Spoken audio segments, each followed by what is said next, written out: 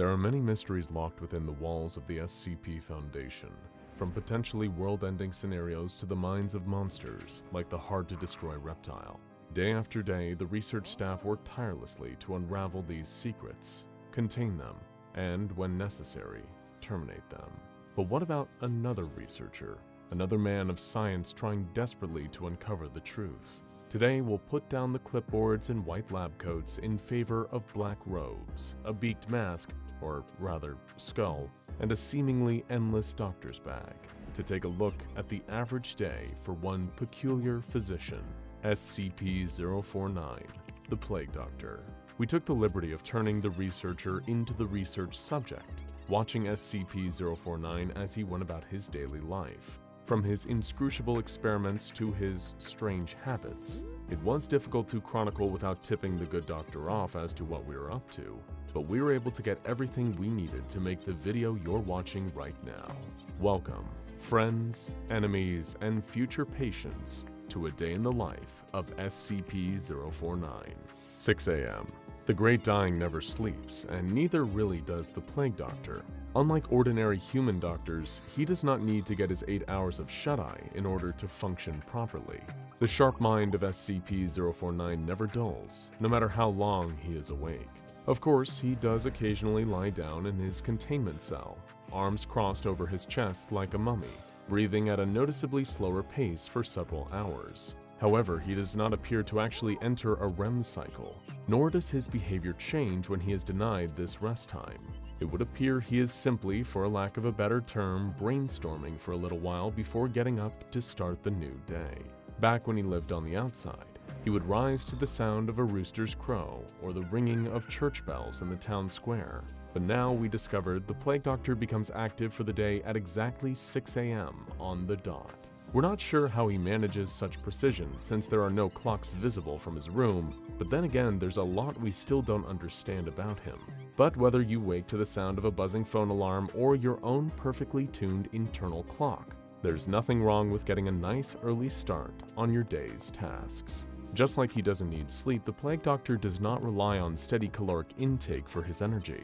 Instead, he is sustained by the satisfaction of doing what needs to be done. But that doesn't mean he can't eat.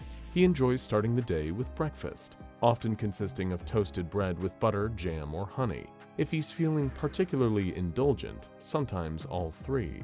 And he washes it down with an espresso or a cup of steaming hot lavender tea. Though he's a serious man, he understands the importance of treating yourself first thing in the morning. It sets the tone for the day and gives him the boost he'll need for what's to come. 8 a.m. Some people enjoy a long, languid morning routine. They shower, they do their 11-step skincare regimen, they do some gentle stretching to wake up their muscles and circular system. SCP-049 is not one of those people. He is a no-muss, no-fuss type through and through. Besides, with gloves, robes, and a mask that are parts of his physical body, it is uncertain if he has any skin that needs caring for, or produces sweat that might need to be washed away. We're not sure if you can use Korean sheet masks on chitin, but we really don't think that the Plague Doctor would let us try. With no hygiene to worry about, it's time for SCP-049 to get going on his favorite activity, the one that borders on all-encompassing obsession, working towards a cure for the Great Dying, the pestilence that he has devoted his existence to fighting. Once upon a time, the Foundation was so kind as to offer him corpses to experiment on. But given the Doctor's penchant for resurrecting the dead and turning them into mindless zombies that follow his every command, they decided to do away with that particular program. You can't always get what you want, especially when what you want results in an army of the undead. Living test subjects won't work either, because his deadly touch and his tendency toward, shall we say, unconventional surgical methods, it's just not the best idea. So what's a doc to do? His best, with what he's got, of course. Around this time of morning, he sets up a neat row of tools and implements on his favorite workbench, and selects various tissue samples to dissect, to inject with solutions and dissolve in jars, to study from every angle he can until he finally cracks the cure to the pestilence. 10 a.m.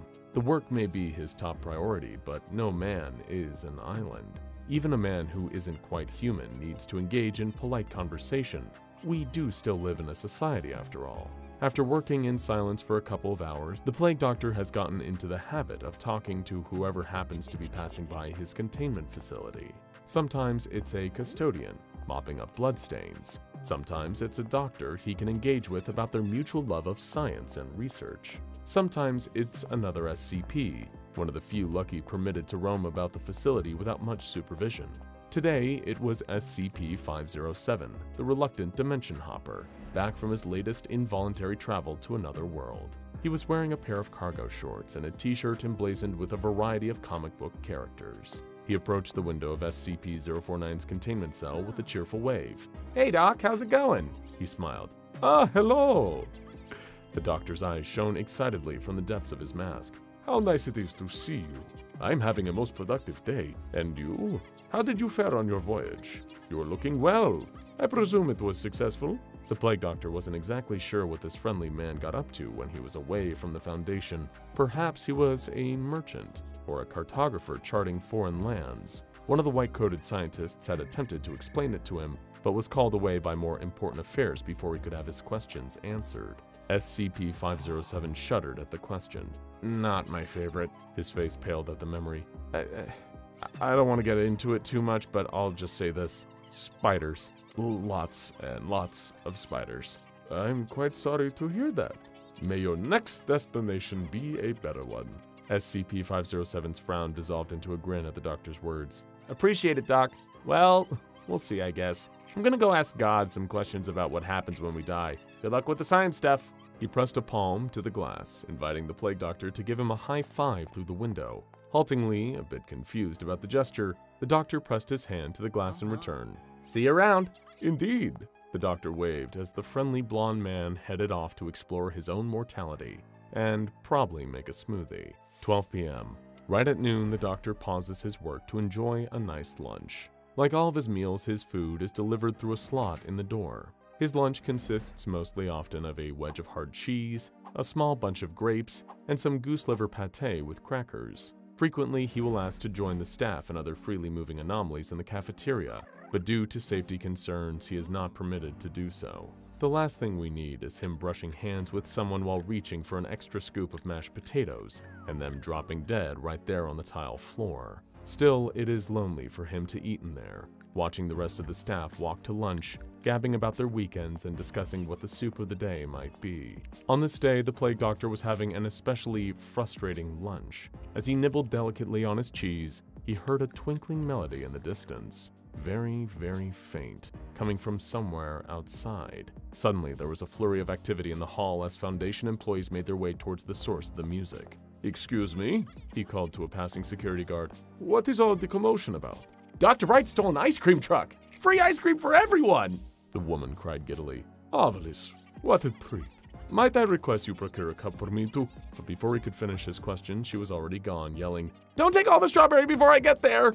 SCP-049 watched, beak pressed against the glass as a parade of people walked past, carrying cones, ice cream bars, bowls piled high with ice cream scoops, hot fudge, nuts, and cherries. It seemed like everyone was enjoying their ice cream, cooling down on a hot day with a sweet treat, except for him.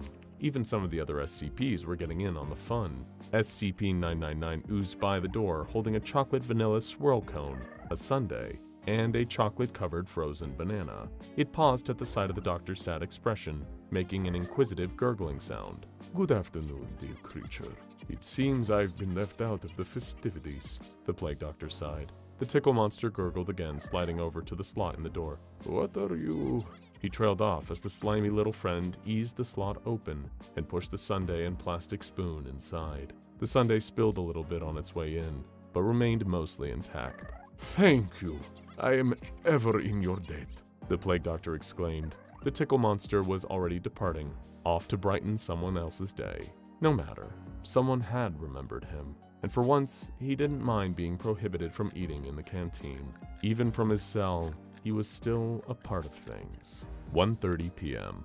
Every so often, the plague doctor experiences a joyous break in his routine. He is given a test subject. Not a human subject, of course, or even a living subject, but a fresh organic specimen nonetheless. As a reward for good behavior and incentive to continue cooperating with the Foundation staff, SCP-049 is occasionally given a deceased animal specimen to dissect and experiment on. In this particular case, it was a large adult cow that I'm told passed away from natural causes after a life of grazing happily in the sun. As the cow's body was wheeled into his containment cell by a group of researchers clad in hazmat suits, the plague doctor clasped his gloved hands together excitedly. One of the researchers leaned over to another and whispered, "I thought this was for Sloppy Joe Day." His colleague solemnly shook his head. "Here you go, Doctor," another piped up. "Marvelous. Thank you, gentlemen, thank you," SCP-049 exclaimed. He was so overcome with delight that he patted one of the researchers on the back. The man tensed for a moment, terrified at the sudden physical contact, but relaxed when he remembered that his protective gear protected him from the deadly effects of a touch from the plague doctor. Yeah, you got it, buddy." The man let out a sigh of relief, heart still racing. "Are you feeling quite all right, my friend?" The doctor cocked his head to the side, watching the man's face closely. "You seem troubled. Perhaps I should provide you with a cursory examination. I would hate to see my benefactor fall ill." I'm fine, just a little tired. Lots to do. Can't stay, gotta get to the next thing." The man laughed nervously. "Come on, let's go," he hissed to his colleagues, rushing towards the exit. They followed, never taking their eyes off the plague doctor as they went. "History will remember your contribution to the advancement of medical science," the doctor said solemnly, waving goodbye to the men as they left and resealed the door to the room. 4 p.m. "Eureka!" cried the plague doctor. After a moment, its eyes opened, and it let out a warped, strange mooing sound that echoed down the halls. It stumbled to its feet, milky eyes rolling around in its head as it took its first breath since it passed away. The cow had been brought back to life, but like all the patients the doctor had successfully cured so far, it was not quite right. It swelled and bulged in strange places. Black slime dribbled from its nostrils and mouth, and it shuffled around the small room aimlessly, waiting for guidance. As it locked eyes with the researcher walking past, looking at it through the glass, it let out another moo, chomping its teeth in anticipation of a bite. Like anyone else briefed on the containment procedures for SCP-049, this man knew that any resurrections were strictly off-limits for the anomaly. No matter how proud the plague doctor was of his little project for the day, he could not be allowed to keep it. It would be confiscated and terminated. He called for his supervisor, and soon a group of armed guards were bursting through the door, tipping the zombie cow on her side like a group of rural teens on a rowdy night out. All the while, the plague doctor shouted at them, "How dare you! Unhand her immediately!" But the guards did not listen. They injected the cow with enough tranquilizers to knock out a herd of elephants and hauled it out of the room towards the incinerator. Alone in his room, the plague doctor sat with his head in his hands, making the sound of crying, though no tears could be seen running down his masked face. "We talked about this, Doctor," a senior researcher spoke to him through the window. "You can't have reanimated corpses in your cell. It's a security concern." "She was my first breakthrough in months," he wailed. With a sigh, the senior researcher pressed a button to aid in calming the distressed anomaly down. A hissing sound filled the containment cell as the scent of fresh lavender was pumped into the space. The doctor lifted his head, taking a deep breath and slowly relaxing his shoulders. "Very well. Please do me one favor, my friend. Bring me her brain." "I can do that," the senior researcher nodded. "But you can't do this again, or we'll have to revoke your test subject privileges again." "My work is not a privilege. It is a calling, a necessity." The doctor pounded a gloved fist on the floor. "Right, of course. Let me get that brain for you." 7 p.m. Sometime mid-evening, the plague doctor's meal slot opens again as his dinner is pushed through for him to enjoy. Today's supper is roasted potatoes and onions, a cut of baked fish, more crusty bread, and a small cup of fragrant red wine. On special occasions, he is even able to request a second glass of wine to wash down the troubles of the day. After the cow incident, this is not one of those days, so he drinks his one allotted cup slowly, savoring it along with his food. Most culinary enthusiasts would suggest against red wine with fish, but the plague doctor does not live by the rules of man. He makes his own. 8 p.m. After his dinner, SCP-049 begins tidying his workspace, preparing to wind down for the night. He wipes down his work table, clearing it of blood, sweat, and other mysterious liquids. He returns his various tools to their home in his doctor's bag, sealing the lids on his jars and placing them back inside. He works hard, but one cannot work all the time. Rest, taking the time for deep thought, and processing all that he has learned throughout the day is just as vital. 10 p.m. To end the day, the Plague Doctor engages in one of his few simple pleasures. He reads. He has requested and been provided various texts from the Foundation, ranging from the medical to the literary. He has a compendium of the writings of Hippocrates, Pliny the Elder's texts of medicine and natural science, as well as some modern scientific texts he has largely disregarded. For lighter reading, he has set aside the Canterbury Tales, Lady Chatterley's Lover, The Lover by Marguerite Duras and Madame Bovary. It seems that when it comes to his fiction, the Plague Doctor has a bit of a romantic side. He lies on his back, reading by the overhead light, listening as the sounds of the Foundation quiet down for the night.